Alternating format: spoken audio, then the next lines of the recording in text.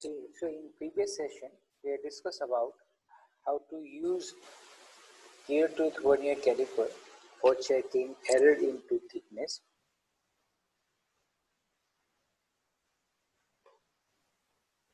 Now, to quickly summarize methodology which is used by gear tooth vernier caliper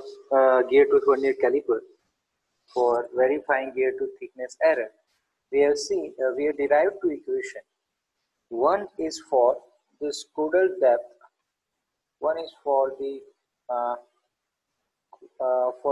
theoretical value of caudal depth d, and second derivation that is for theoretical value of caudal thickness, gear tooth caudal thickness w.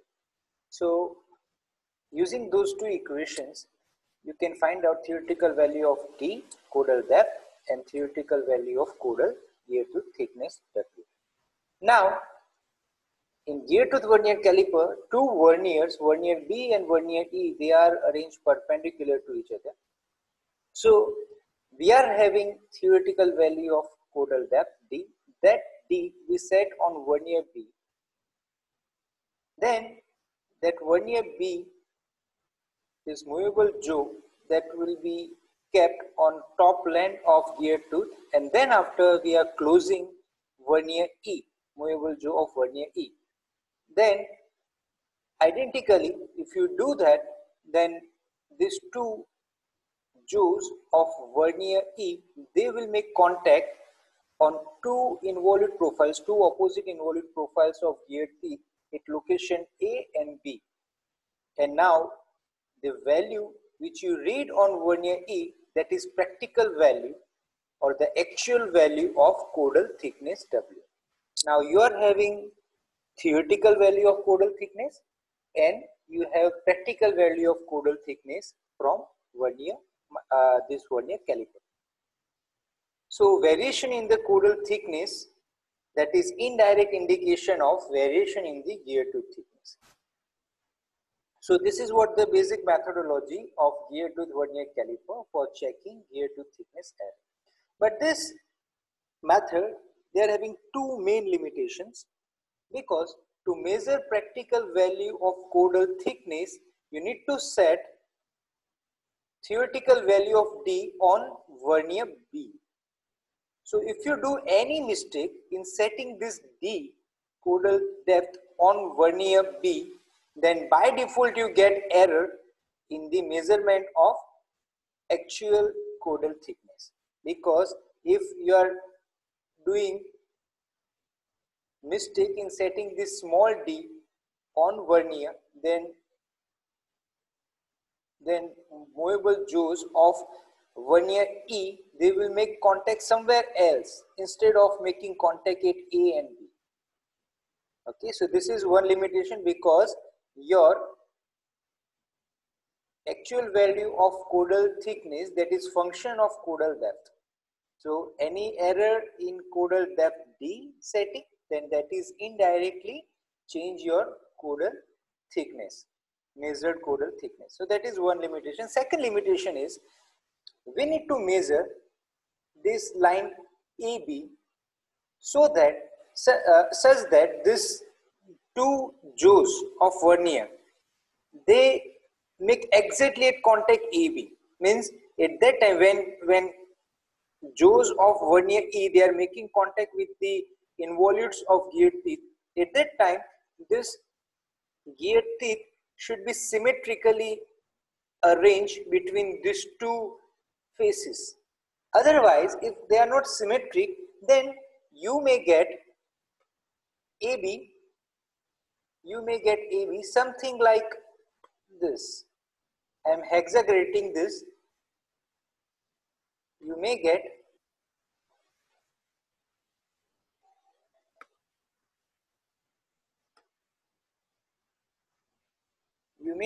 AB something like this. Instead of this horizontal line, you get some inclined line. Then again, if it is inclined as per the AB's principle, you get more value than the actual value. So these are the two limitations of gear tooth vernier caliper method.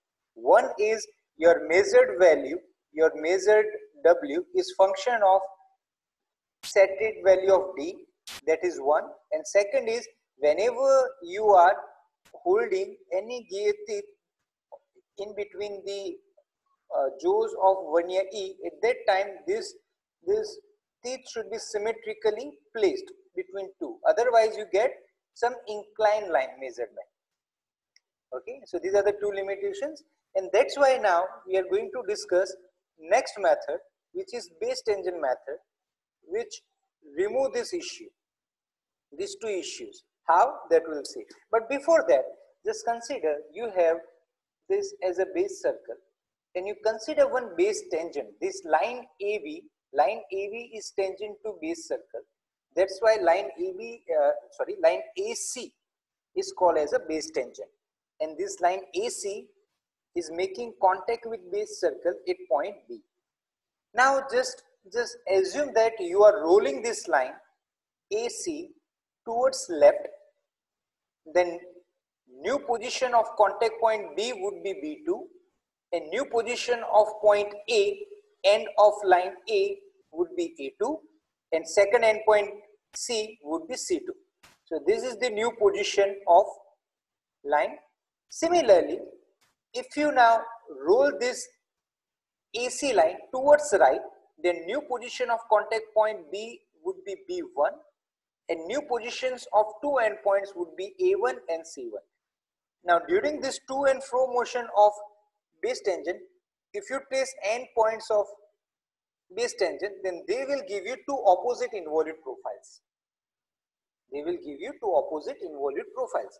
Now, as per the definition of involute, if you roll line says that this A2 will be on base circle at point A0. Similarly, if you roll AC line says that this C point comes in contact with base circle at C0 point, then you can say line AC is equals to arc A0 C0. That is as per the definition of involute curve. Okay, so line AC is equals to A0 C0 on arc A0 C0 on base circle. That is based on the principle of involute. Now, these two opposite involutes, they can be of any number of teeth. Right now, if you see in this image, I have considered three teeth, teeth number 1, 2 and 3. Now you can see initial position of base tangent, that is A1, B1, C1, and contact point is B1.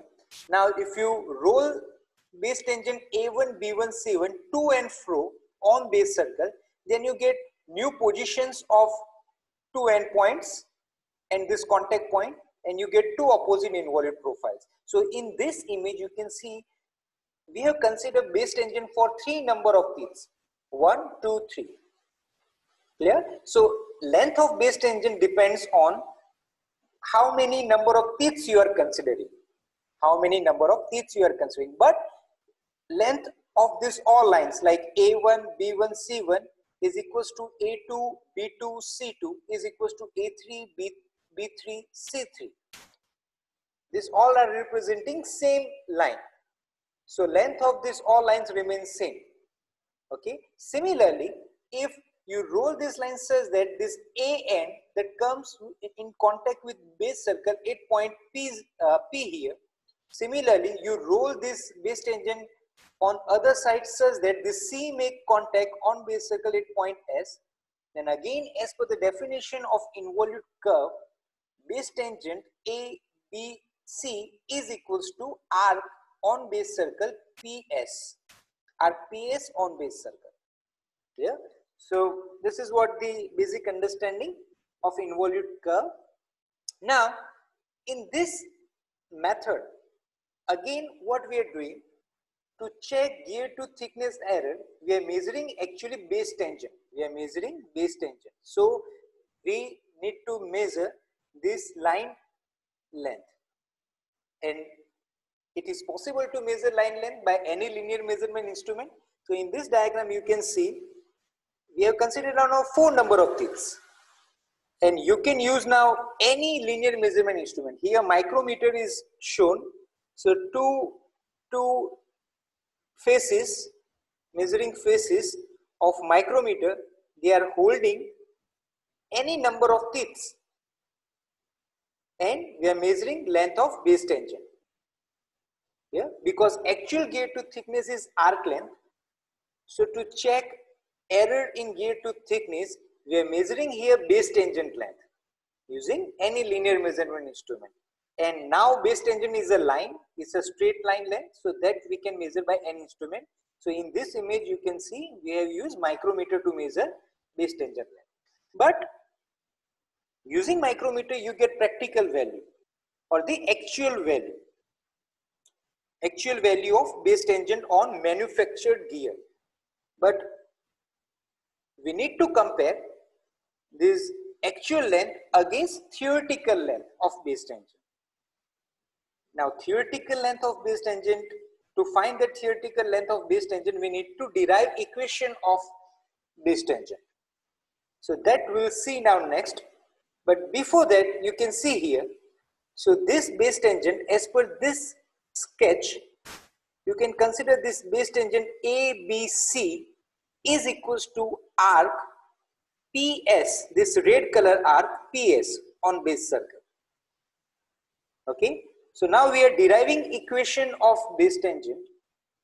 In this image you can see length of base tangent is actually arc PS is equals to A1C1 is equals to A2C2 is equals to A3C3.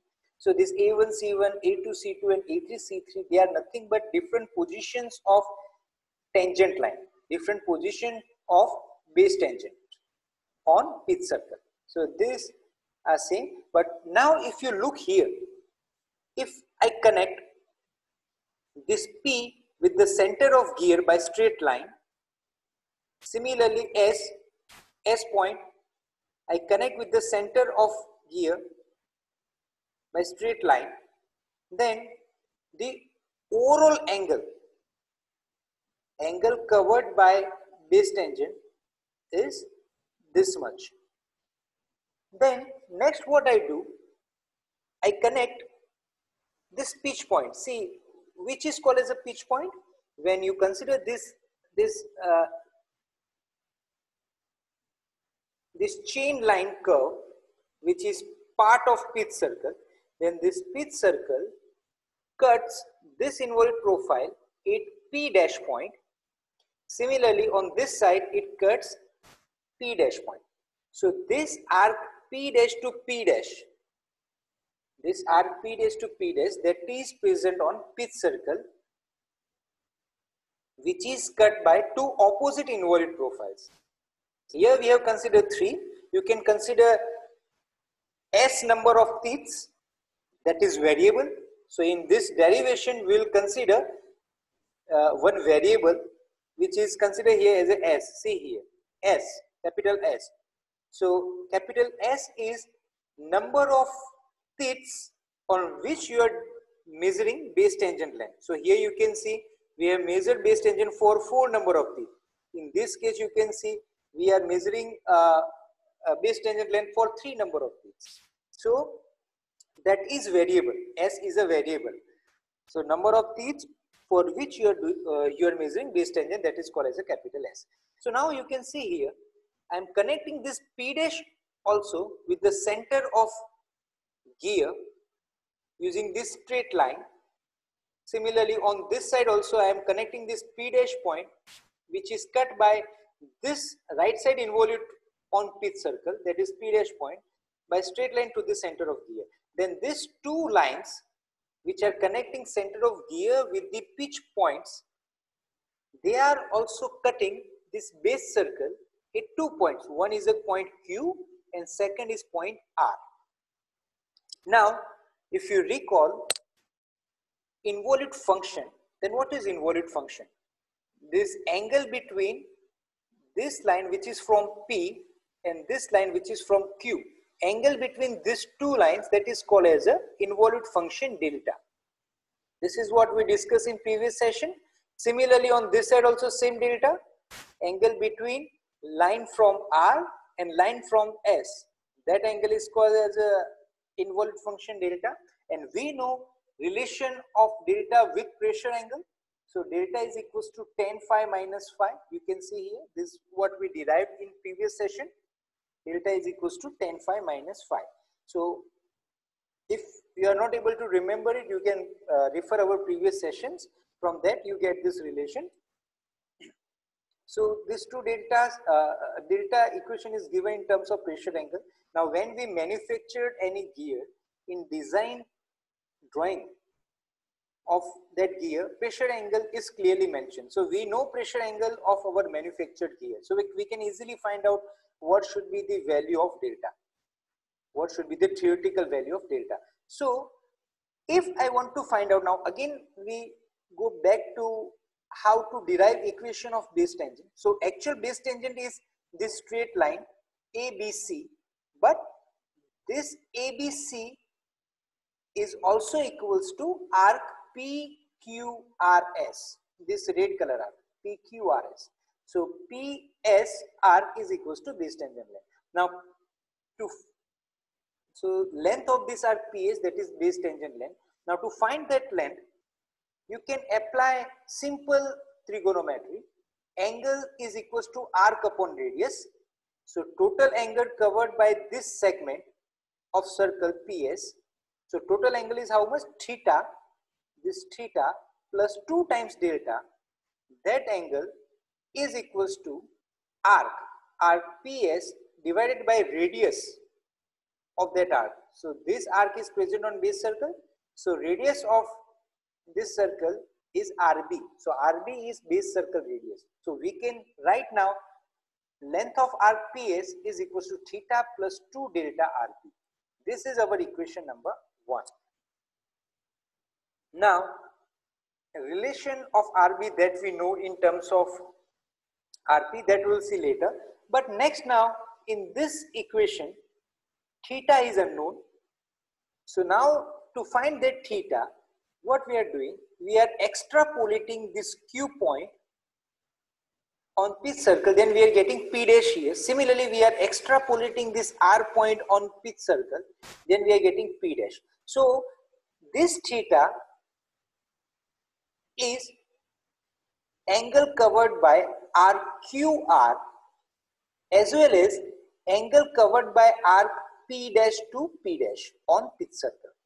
So again here applying same equation, angle is equals to arc upon radius. So now angle is theta. So theta is equals to arc upon radius. So on base circle, this theta covers arc QR. So that's why QR divided by RB is written, because this QR is present on base circle. Similarly, this theta is also equals to, now if we consider pitch circle, then arc is P dash to P dash, then theta is equals to P dash to P dash arc divided by, now it is pitch circle. So we need to consider radius of pitch circle, then here we have written RP.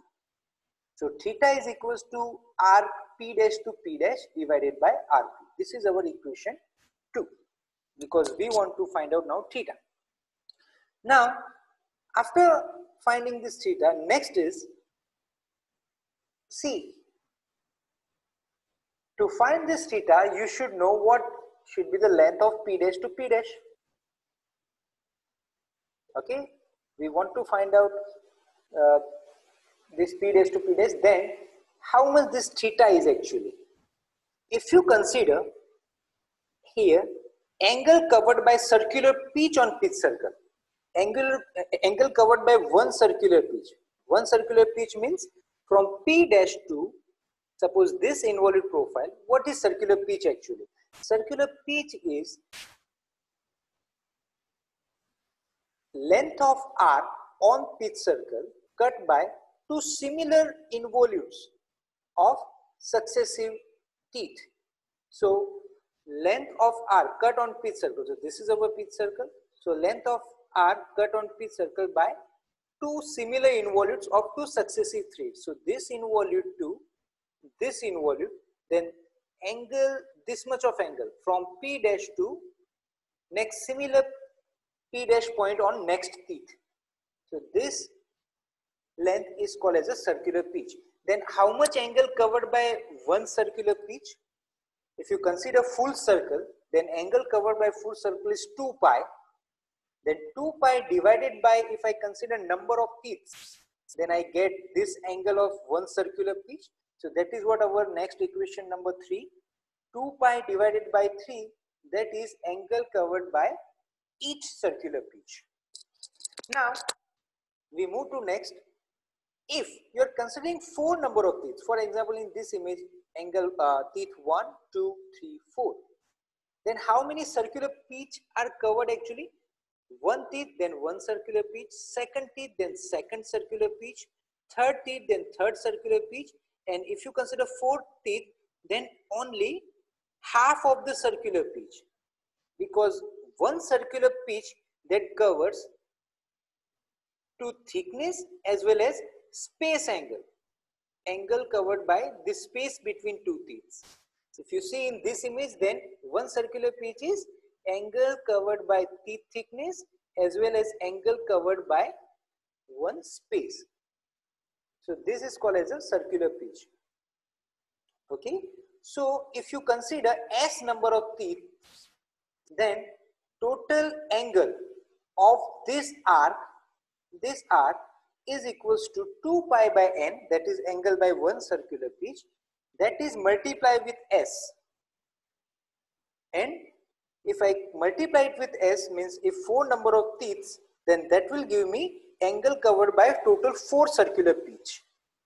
But this angle, if you look in this angle is not, it is actually slightly lesser than angle covered by S number of teeth. Now how much less? I need to subtract one space angle, because if you look in this diagram, if I consider 4 number of teeth, then one circular pitch, second circular pitch, third circular pitch, and in fourth teeth we are only considering angle, half angle of circular pitch, because half angle of circular pitch is covered by teeth and remaining half is covered by space. But when you are holding 4 number of teeth, then space angle is not considered. So this theta, this angle, this theta is actually equals to 2 pi by n into S minus, I need to subtract space angle. So space angle is half of circular pitch. So that's why circular pitch angle is 2 pi by n into 1/2. Then theta is equals to this much of angle. So equation 4 is giving us value of theta. So after finding this theta, let us put value of theta in equation 2. Then in equation 2, if you put theta, then P dash to P dash, P dash to P dash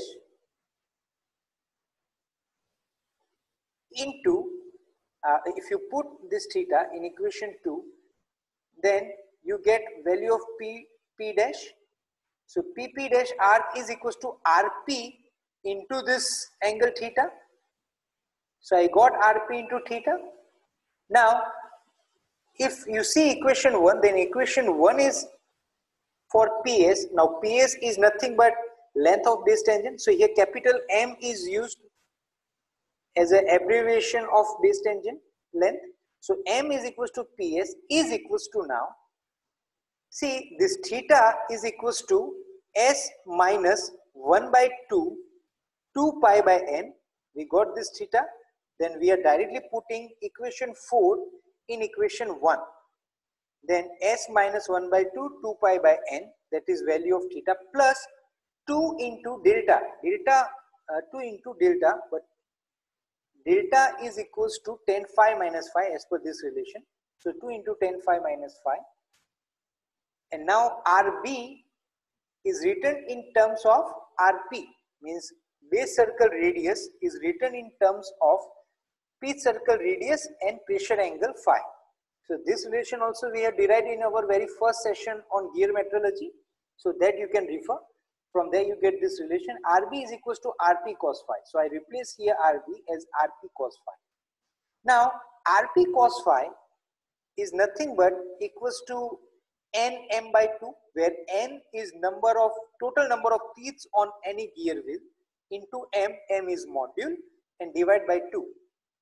This relation is based on definition of module, because module is equals to pitch circle diameter divided by total number of teeths n.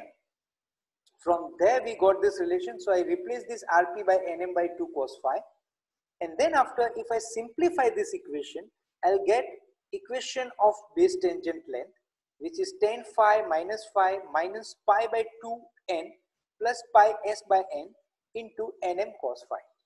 Now in the data, in the design data of gear, value of module is given, pressure angle is also given, then n that you can easily count, or that is also given on drawing of gear. So we know all the quantities n, m, phi, and now s is variable because s is to be decided by inspector, is to be decided by operator on how many number of teeths you are doing base tangent length measurement. So here if you see 4 number of teeths are used, then s should be 4, and if you are using 3 number of teeths, then value of capital S should be 3. If you are using 7 number of teeths to measure base tangent length, then you can use capital S value as a 7. So that is actually variable, that is free choice of the operator that you can select. So now we have analytical relation of base tangent length.